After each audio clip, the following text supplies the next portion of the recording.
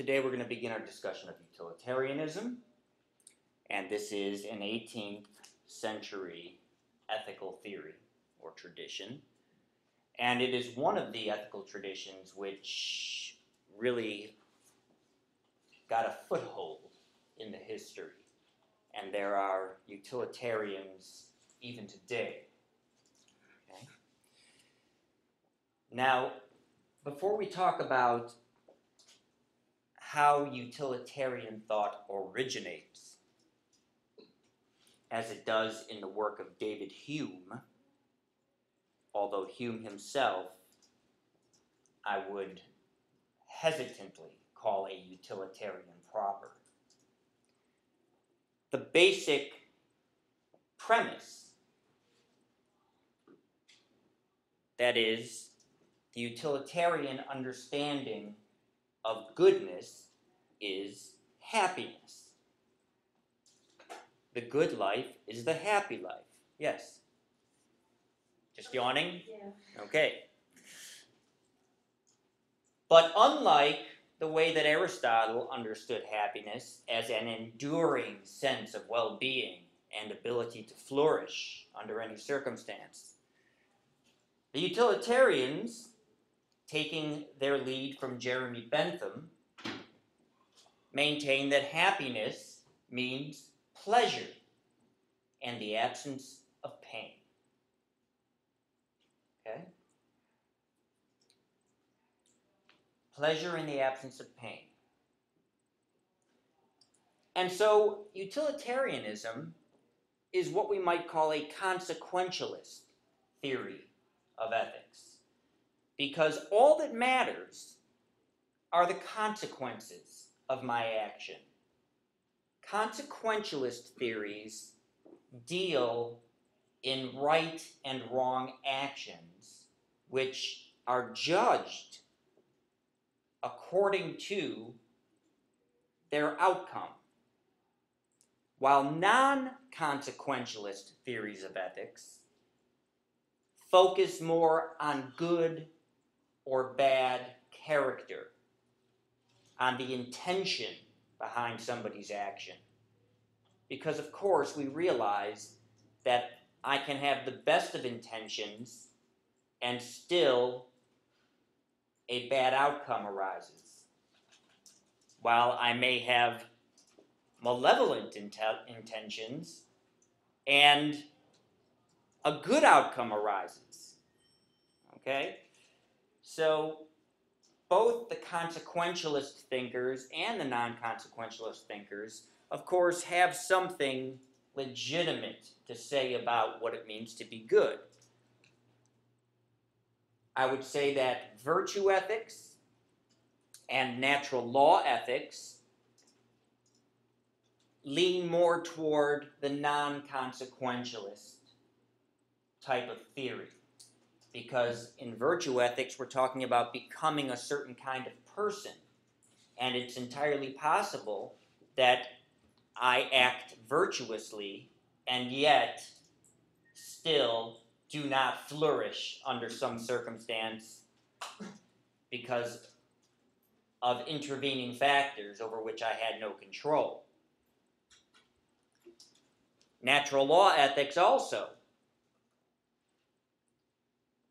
I can seek to promote the fundamental goods indicated by the natural inclinations of human beings, and because of no fault of my own, an untoward consequence results. Okay? But we thereby do not make the judgment that I am a bad person. Okay? I still did what morality requires of me. While contract theory is a consequentialist theory. Why? Because goodness means the satisfaction of self-interest. And we achieve that satisfaction by participating in social contracts. However, remember that if I am no longer benefiting from participation in the contract, it is no longer reasonable for me to abide by its terms. So what matters for the contract theory are the consequences for me, whether or not my self-interest is satisfied. Utilitarianism is also a consequentialist theory. But the big difference between utilitarianism and contractarianism as consequentialist theories is that for the utilitarians, the relevant consequence is the outcome for everyone, not just the agent. Utilitarianism seeks goodness understood as pleasure in the absence of pain, happiness, for anyone affected by my action. Okay? So there is a shift here from a more egoistic theory of ethics, such as we find in the contract theory, to a more global sort of consciousness in the utilitarian tradition. Okay? So let us begin with this conception of goodness, as we have in each tradition. Goodness means happiness, understood as pleasure and the absence of pain. Okay? Now, it's important that we understand something about how this theory originates, because Bentham and Mill take their cue from the work of David Hume. Hume argues, contrary to most of the ethical tradition thus far, that it is not reason which ought to guide us when making moral decisions, but rather feelings, what he calls the passions. Now, think back, whether you're talking about Socrates or Aristotle, Aquinas, or Hobbes, it was always reason that was to be our guide in making moral decisions. Because if we allow ourselves to be guided by our feelings or emotions, we tend to get into trouble and suffer. Okay? But Hume makes the following argument. Reason is a purely descriptive faculty. In other words, reason tells us what is the case. Reason observes the world. It can make hypotheses about the principles that govern that world, and thus tells us what is. However, it cannot tell us what ought to be the case. Our passion does that. Passion is a prescriptive faculty. Okay? Reason tells us what is the case. It describes the world. Passion, on the other hand, is a prescriptive faculty which tells us what ought to be the case. Now let me illustrate this to you. For example, you know, your reason tells you that if you want to succeed on a quiz, that there are certain things you ought to do. You ought to attend class, study the lecture notes, do the reading, etc. But does simply knowing that motivate you to do it? It doesn't. You must have an interest in doing well on the quiz. Simply knowing how to do well on the quiz doesn't get you off the couch.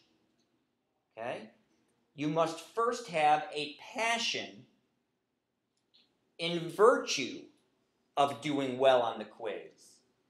Once you have an interest, then we appeal to reason, which tells us how to achieve it. And so Hume teaches that reason is and ought always remain a slave to the passions. So really, this is a major reversal or repudiation of ethical tradition, which ranks reason above passion. Hume reverses this and prioritizes the passions over reason. Okay? And for Hume, we possess a natural sentiment, a feeling in favor of the happiness of others. So here is another major difference between utilitarianism and contractarianism. Remember, according to Hobbes, in the state of nature, we have no such natural feeling of benevolence toward others. We are completely self-interested. Can you repeat that again? We possess a natural... Yes. According to Hume, and unlike the contract theorists, we possess a natural sentiment in favor of the well-being of others. It makes us feel good when we see other people happy. Okay? Now, of course, I will leave it to you to assess that claim. Sometimes it does make me happy to see other people happy. But if I'm going to be completely honest with you, that has a lot to do with the mood that I'm already in. Okay? If I'm happy, it's great when other people are happy. But if I'm unhappy, the happiness of others can be aggravating. Okay? But Hume maintains nonetheless that we do possess a natural sentiment, a passion, in favor of the happiness of others. And happiness, remember, for the utilitarians, means pleasure and the absence of pain. Okay? And so we really begin with what has been called Hume's law. Hume's law states that one cannot derive an ought from an ought statement from an is statement. In other words, I cannot simply describe the way the world is and deduce from that description the way the world ought to be. The only thing that can tell me how things ought to be are my passions, my feelings. Now, I know that I myself seek happiness. I desire pleasure and to avoid pain. And I can easily generalize those feelings to anyone else who is capable of pleasure and pain. Okay? So whether the feeling of benevolence is a priori, whether I'm born with it or whether I develop it by simply recognizing that I want pleasure and don't want pain, and others are sufficiently like me, and so they also seek pleasure in the absence of pain, is really irrelevant. Okay? I am aware that not only other people, but any kind of being which is capable of feeling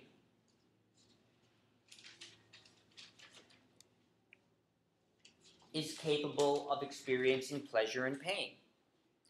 So here is another major development in utilitarianism that breaks with the tradition. We are not just talking about human beings. If goodness means happiness, and happiness means pleasure in the absence of pain, and what makes it possible to experience pleasure in the absence of pain is what I'll call sentience. Okay?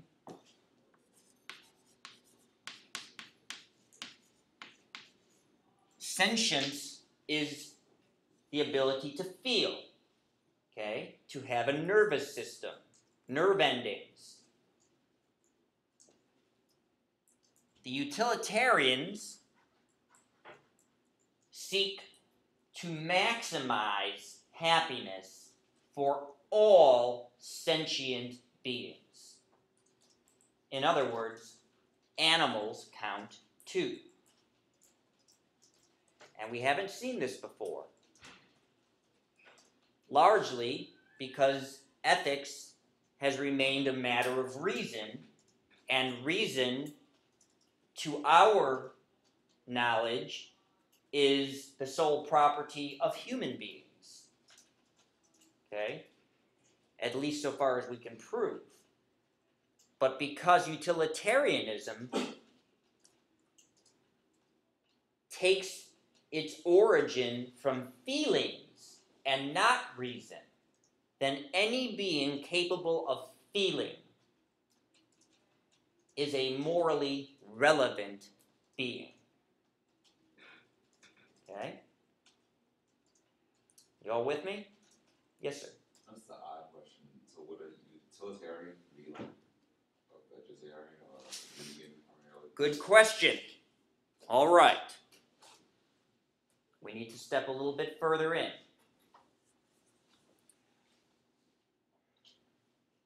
The principle of utility,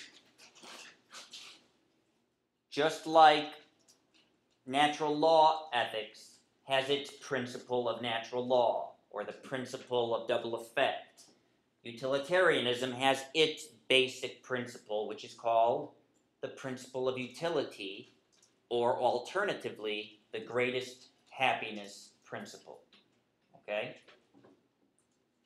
Now, according to classical utilitarianism,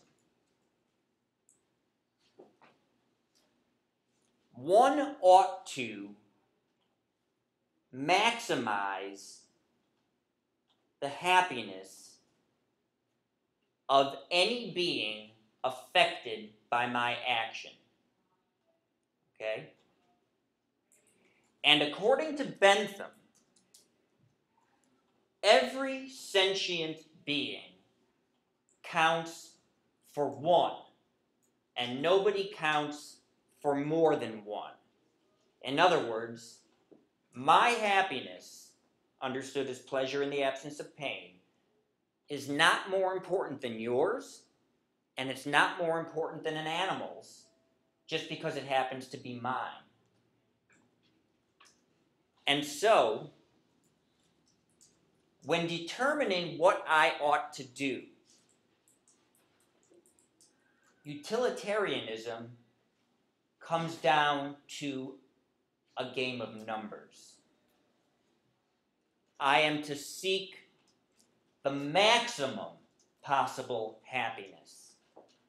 Okay?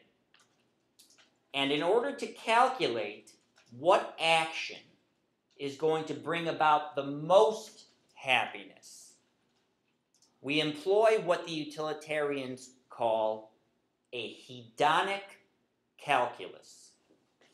Okay? What does hedonic mean? Pertaining to pleasure, like the word hedonism. Okay? A hedon is one who seeks pleasure above all other concerns. Okay? So the hedonic calculus is a mathematics for calculating how much pleasure and pain is likely to be produced by my action. Okay? So when it comes to asking questions of the sort you just raised, like can a utilitarian eat meat or use animals for clothing or medical research, there is no cut and dry answer. It comes down to the calculations. All right? So let's just begin like this. 1, 2, 3, 4, 5, 6, 7. There are 8 of us in here, and each one of us counts equally. And let's say that I am considering some action which will affect all 8 of us, but nobody else. Okay? Let's say that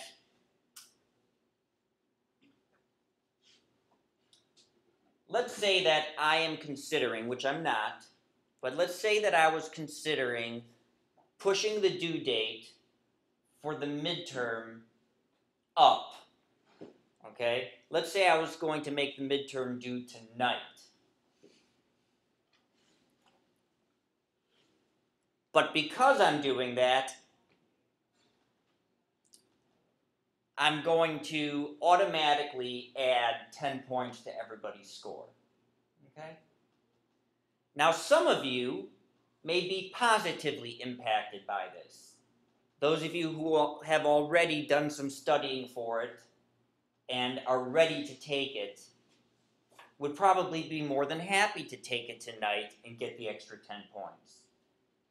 But others perhaps have not prepared for it at all and would be better served taking it later, even if it means sacrificing those extra 10 points. Okay?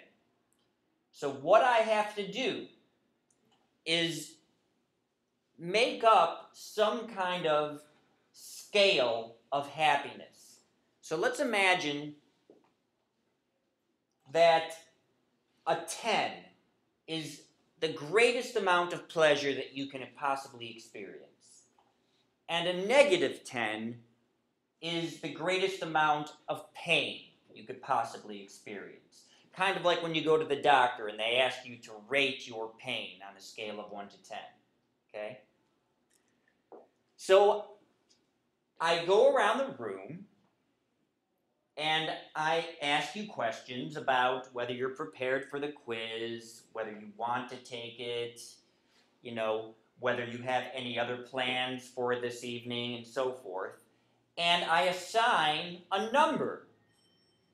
How much pain or pleasure will my action cause you? Okay? Then I simply take the total and divide it by the number of people. And if it turns out that my action will bring about a net increase in pleasure, if I end up on the positive side of 0 rather than the negative side of 0, then my action is permitted. Okay? But if doing so, assigning the quiz for tonight, the midterm for tonight, is going to cause more pain on the whole than pleasure, then the action is prohibited. I can't do it. Okay? So let's take your question.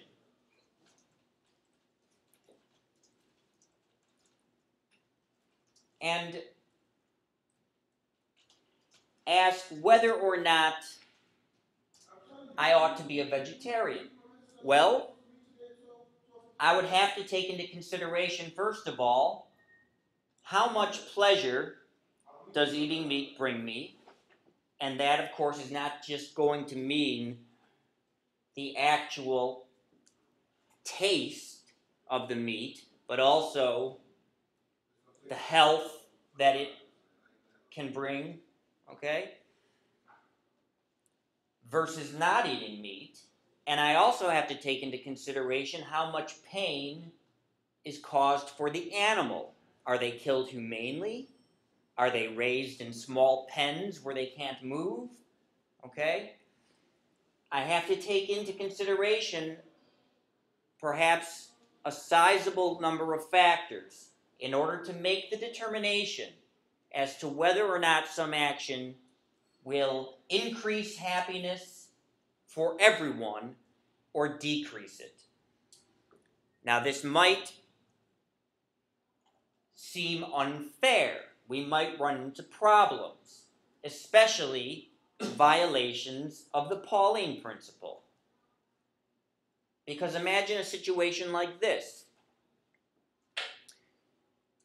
Imagine that we are a community, and one of our number has been murdered.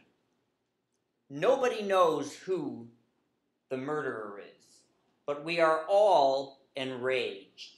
We are incensed because this was a well-respected and beloved member of our community. And the longer that we go without finding the culprit, the more angry we become. And in fact, we take to the streets. We become a lynch mob, okay? You can imagine us with our torches and our dogs, and we're running through the streets looking for the culprit. And this has a chain reaction. And before you know it, there's looting going on, and the toppling of cars, and the setting ablaze of businesses and homes, and the trampling underfoot of babies and elderly people, okay? And I realize that this cannot be allowed to continue.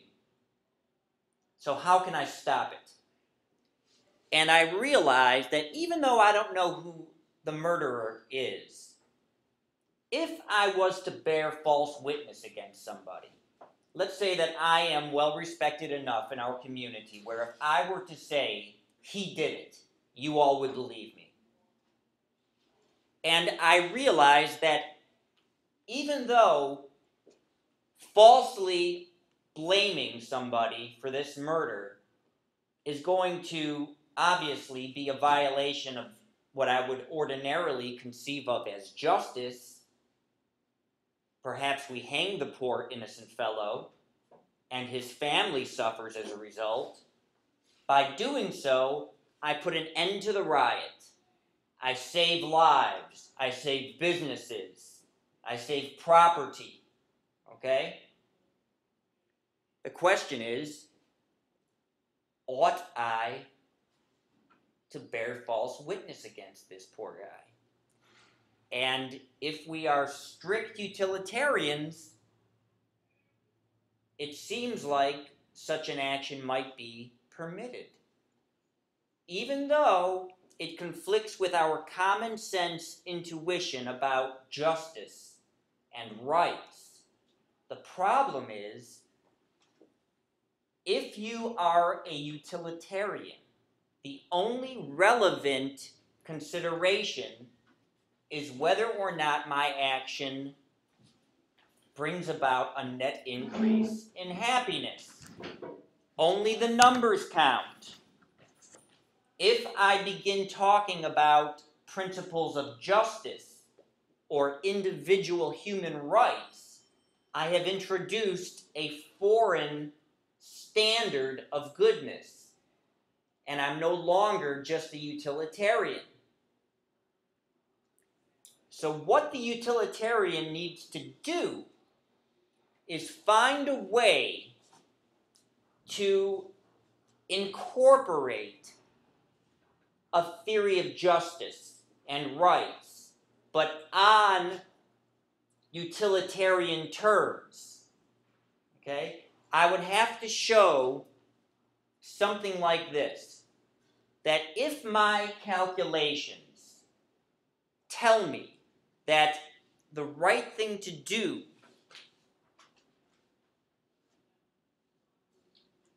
violates my common sense feeling about what is right, then I have failed to take something into consideration. For example,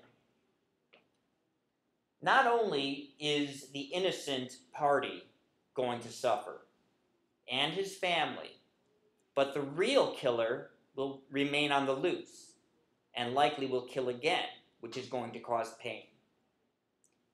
When he does so, our community will discover that we have punished the wrong person, which will shake our confidence in the legal system, which will also bring about uneasiness and pain. Okay? Plus the guilt that we will feel for having possibly hanged an innocent person. Okay? So we must be very careful to take into consideration all the factors.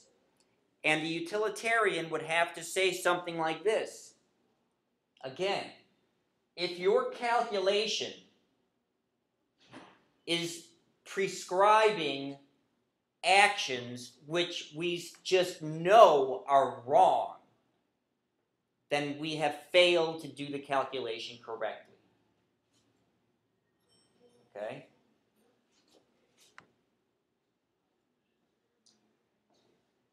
Now, another possible answer to the difficulty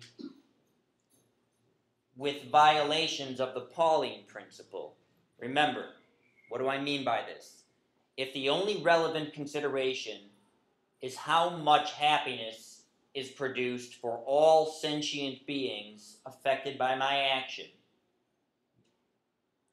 then it seems that the end of maximizing happiness does justify any means, which is precisely what the Pauline principle says we cannot do. Okay? Well, one traditional way of solving this problem is to interpret utilitarianism not as a doctrine about particular actions, but rather as a doctrine about a set of rules. And so we distinguish what we might call act utilitarianism from what we might call rule utilitarianism. Act utilitarianism is classical utilitarianism, where everyone counts equally, and we go through the process of calculating how much pain or pleasure will be caused by an action. Rule utilitarianism suggests that the calculations have really already been done for us over the entire course of human history. We know what sorts of actions are likely to bring about happiness and which ones are more likely to bring about pain. Okay? And so, if we adopt a set of rules, let's say something like the Ten Commandments, we don't steal, we don't lie, we don't kill, We don't harm innocent people, okay? Rule utilitarianism suggests that if we simply follow this set of rules, then over the course of an entire lifetime, we will have produced a net increase in happiness, okay? Now, the problem with this is that there are clearly going to be cases where following the rule will bring about a great deal of pain. Let's say that one of the rules is telling the truth, okay? And I am a Dutch fisherman who's using my ship to smuggle Jewish families out of Germany during the reign of the Nazis, okay? And a Nazi SS officer boards my ship and asks me, "Are you carrying anybody on board?" Now, if I follow the rule and tell the truth, we're all dead. Our families will suffer. And they will likely start searching every ship. And there will be more suffering. So it seems that in such a case, the right thing to do would be to tell a lie. And so what do we say? Do we say, all right, you ought to follow this set of rules unless by breaking one of the rules you can bring about more happiness than by following it? Well, then we are right back into act utilitarianism, calculating every single action. So I'm not sure that rule utilitarianism is a viable answer to the problem of violations of the Pauling principle. In my estimation, the most promising tactic for the utilitarian in order to save the theory would be to demonstrate that if your calculations prescribe actions which conflict with our most basic common sense intuitions about right and wrong, then something has gone wrong with the calculation. We have failed to take something into account. And so the utilitarian would have to say that if you get the calculation correctly, then you will never arrive at the prescription of an action that is wildly inconsistent with our basic sense of right and wrong. Okay? But I can't simply introduce a foreign standard of justice or human rights. I can't just say, okay, do whatever is going to bring about the most happiness for all of sentient creation, or at least any sentient being affected by my action, unless the action violates this set of basic human rights. Because then I have to ask, where did that set of rights come from? I am employing a different standard, a non-utilitarian standard. Okay?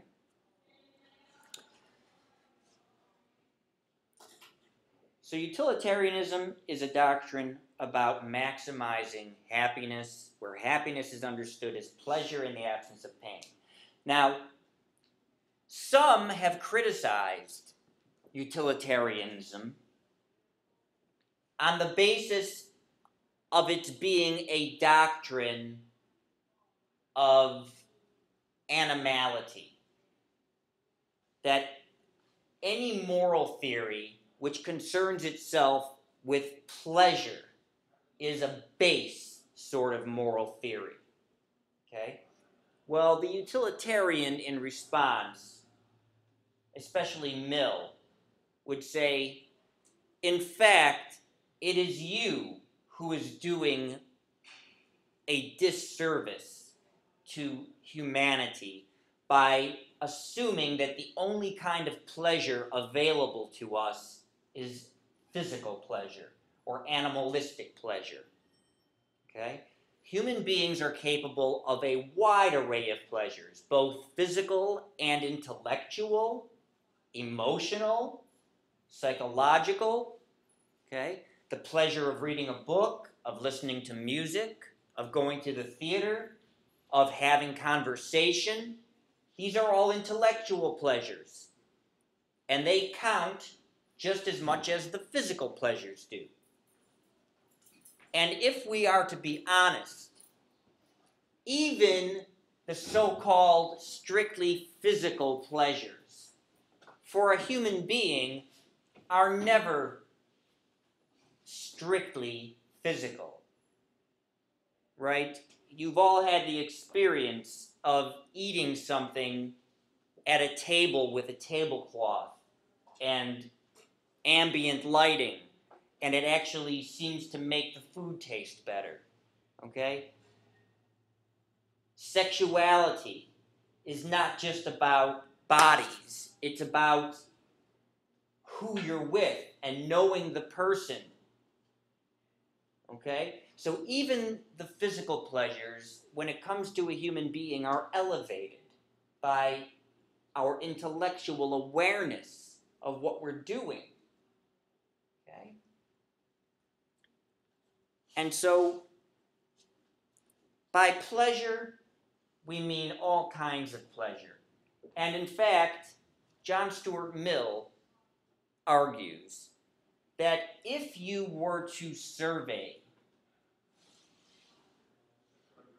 the people who have sufficient experience of both the animalistic kinds of pleasure and the higher order pleasures, the pleasures with which involve the intellectual element of our nature, none of them would sacrifice the intellectual pleasures even for a full share in the physical. Okay? What does that mean? Well, just ask yourself, okay? If you were going to be sent to a desert island to live out the rest of your days, and you knew that you were going to have plenty of food to sustain you, plenty of fruits and vegetables and, even animals to hunt.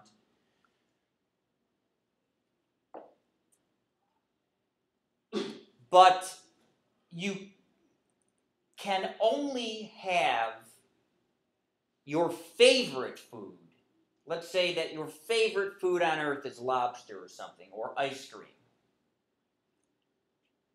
You can't have any of that unless you agree never to read another book or never to listen to another piece of music.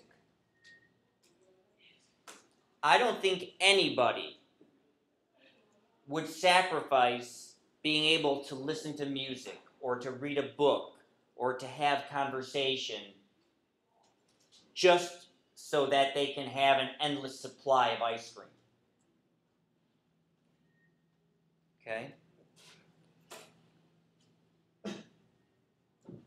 And so for Mill, the intellectual or higher order pleasures for those people who have adequate experience of both kinds outrank the baser physical animalistic pleasures. Okay? But again, if you ask me personally, I think that we can't draw that distinction too sharply, because even the physical pleasures for a human being are always enhanced by the intellectual element. Okay? We don't just eat, we dine. We don't just procreate. Okay? We make love. We don't just seek shelter from the elements. We decorate our homes so that we can dwell. Okay? All right. Let me just take a look at my notes and see if there's anything that I've overlooked.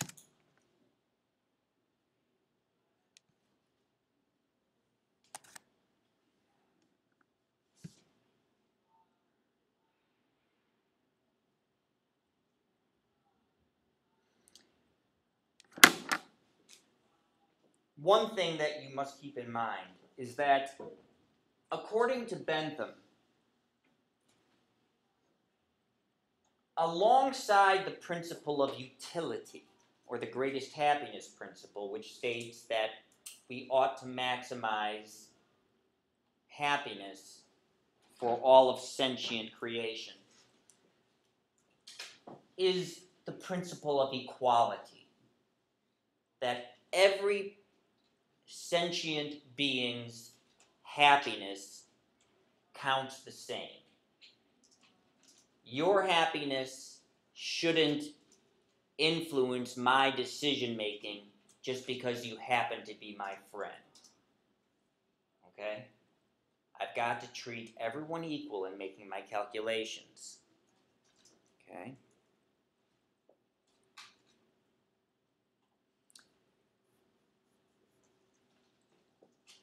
I'd also like to say a word about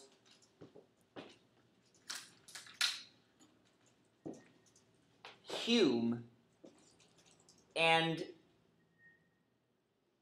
his location of the moral order in the passions rather than reason.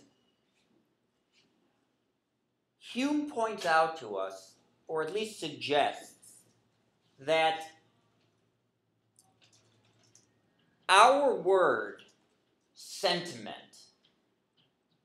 or feeling has the same Latin root, sentire,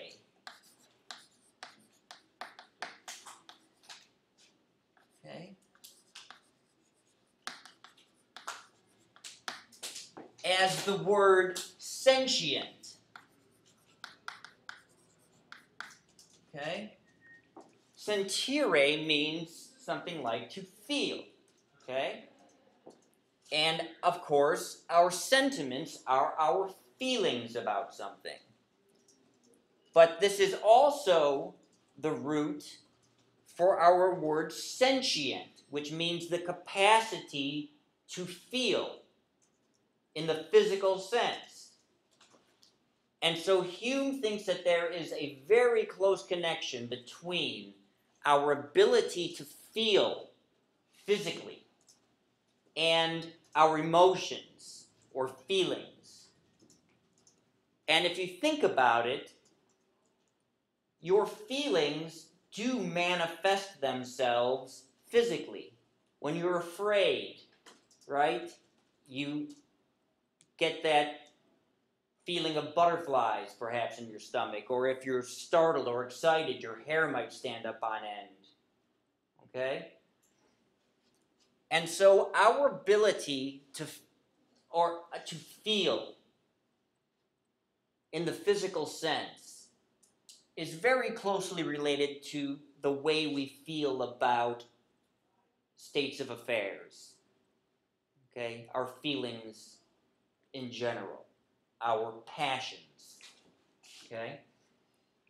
And that's why, for Hume and the subsequent utilitarians, Mill and Bentham,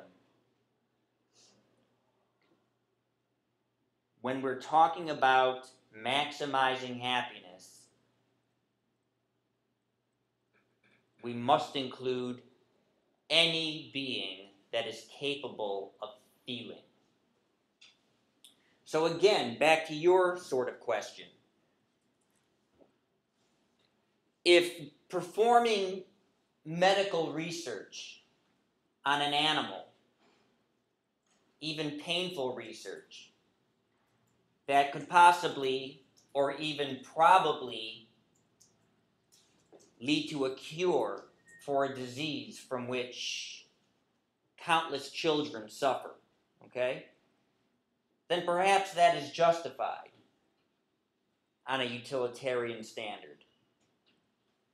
But inflicting pain on animals just so that I can have a longer lasting mascara is a different story, okay? But what makes the difference is how much pleasure is actually produced. I would say that the pleasure and absence of pain that is produced by curing a disease that kills children justifies or outranks some degree of suffering for the animal, whereas that same degree of suffering would not be justified when put in the service of something like cosmetics. Okay? But again, it comes down to the numbers, which is very difficult. Utilitarianism, in the classical sense, asks us to quantify pleasure and pain. Of course, the doctor asks us to do that too. You know, where is your pain on a scale of 1 to 10? But this does assume that I am able to know certain things about you, that I can actually calculate how much pleasure or pain my action is likely to cause for you. And perhaps that is presumptuous. Okay? Not to mention the fact that there could be any number of intervening factors, right, that lead to consequences I didn't intend. Okay? So utilitarianism does have its difficulties, but I always urge you to focus on what an ethical tradition positively contributes to this ongoing discussion of the meaning of goodness. One major advance is that morality, for the first time, is not simply a human consideration. We ought to consider the way we treat animals as well. Another major advance, it is concerned with the welfare of everyone, not just the self. And it also makes the observation that perhaps ethical standards originate not in reason, but perhaps in our feelings. Okay? So,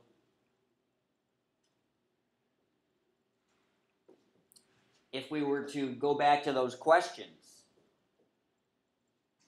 like, what is the origin of ethics? Well, the origin of ethics for the utilitarians is human nature. Human nature seeks happiness.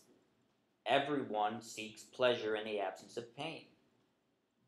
That is where we get our moral bearings. The question of relativism. Again, because all human beings seek pleasure in the absence of pain, this is a universal theory of ethics. However, it can accommodate cultural relativism, because the kinds of activities or actions which are likely to cause pleasure in one environment might not cause pleasure in another environment. Okay? The question of human nature, we are sentient beings given to happiness, understood as pleasure in the absence of pain. Okay? But we are also reasonable,